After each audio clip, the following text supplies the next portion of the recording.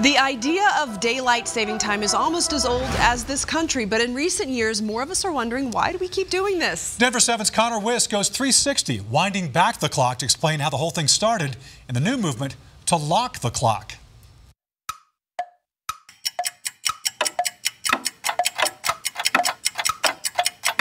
It started during World War I.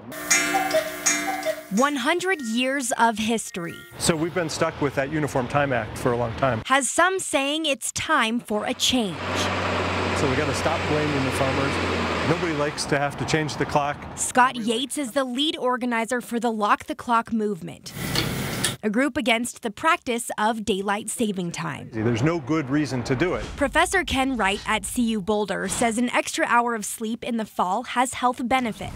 When we get this extra hour of sleep opportunity, this is associated with a 5% decrease in the risk of heart attacks come Monday morning. But Professor Wright also says the springtime change can have negative impacts too. When we lose that hour of sleep in the spring, not only do we have a 5% increased risk of heart attacks, but there's an 8% increased risk of strokes and a 17% increased risk of dying at the wheel on the highway. Right now, Florida has a bill aiming to stop daylight saving time. Senator Marco Rubio is trying to run a bill through U.S. Congress, and California has a ballot initiative. Here in Colorado, state leaders brought up bills in the last session to ditch the time changes, but were met with pushback, they say, especially from the ski industry.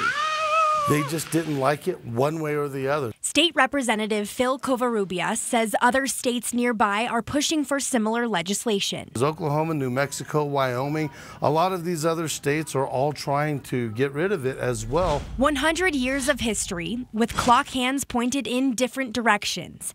When will there be a change? Well, only time will tell. In Denver, I'm Connor Wist, Denver 7.